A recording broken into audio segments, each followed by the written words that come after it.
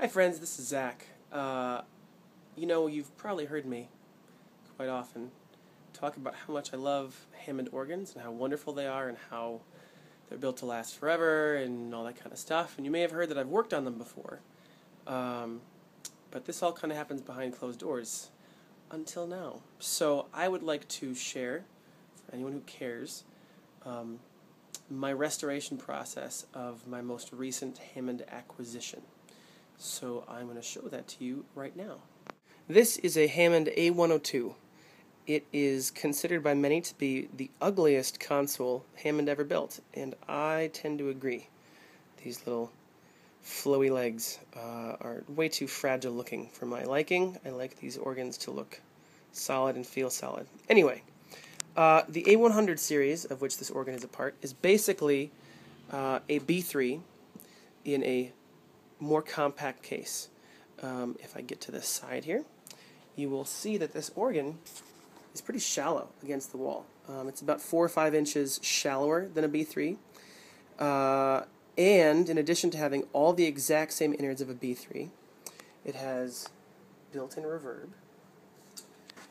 and built-in speakers underneath here. So with this slightly unattractive cabinet comes a really compact, really convenient organ.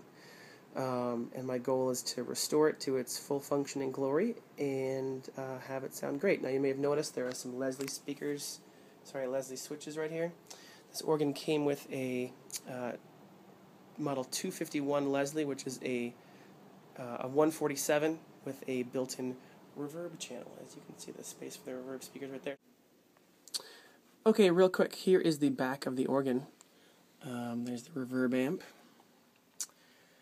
There is the main amplifier. There's the A028 preamp. It's pretty clean back here, a little dusty.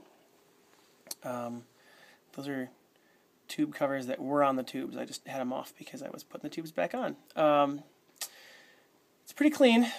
As you can see, the generator is encased in this cover, which I'll need to take off to oil it, and then we'll see really how clean the innards of this thing are, because this is the area that really is most sensitive to dust and all that kind of stuff. So I'm going to open that up, we'll find out. Alright, so there's our answer.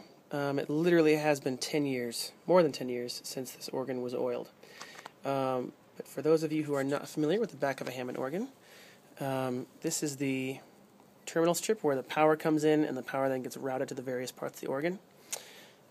This cabling is going up to the power switch. This is the vibrato scanner back here. This is the vibrato line delay right here. And I'm very happy to see that these are the famous, red capacitors. This is the tone generator right here, this big box. This is where all of the individual tones are simultaneously generated inside a Hammond organ. There are 91, I believe, little wheels behind each of these magnets, and they are all constantly turning. There's a big shaft here that runs the length of the organ, and it turns all of these wheels. And that's how it gets its tones.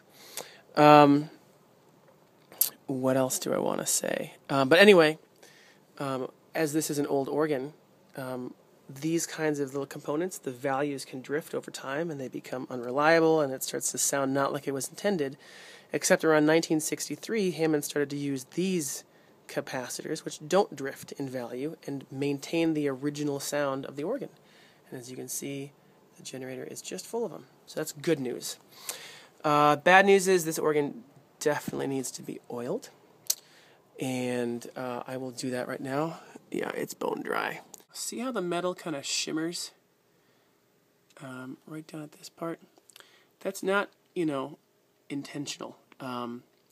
Those are steel parts coated in zinc, which they did to protect them from rust and oxidation. And over time, what they couldn't have known then is that this zinc coating tends to migrate and form itself into little fuzzy things. And you can see it over here too. And when these parts are really close together, like inside the amp, like inside the vibrato scanner, they can create unintended circuits and connections that short out other parts of the organ. You can really see it right here. See how it just sparkles and shimmers? That was supposed to be here if I wipe it. There, now it's smooth metal again. But there's these little whiskers on my finger, see?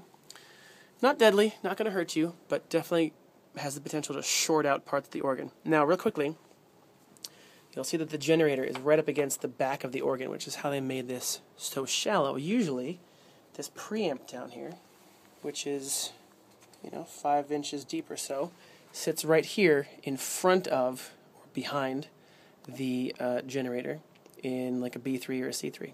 So that's how they make this so narrow, which is so great. So I've just oiled the organ, and I'm going to shift the bus bars, and I'm going to clean all the tube sockets right now, and then I'll be back. Okay, this organ just has incredibly dirty key contacts, and I don't know why, because it looks pretty clean, but I've got one drawbar pulled out on this top keyboard here, and watch. Here, I'll turn that off.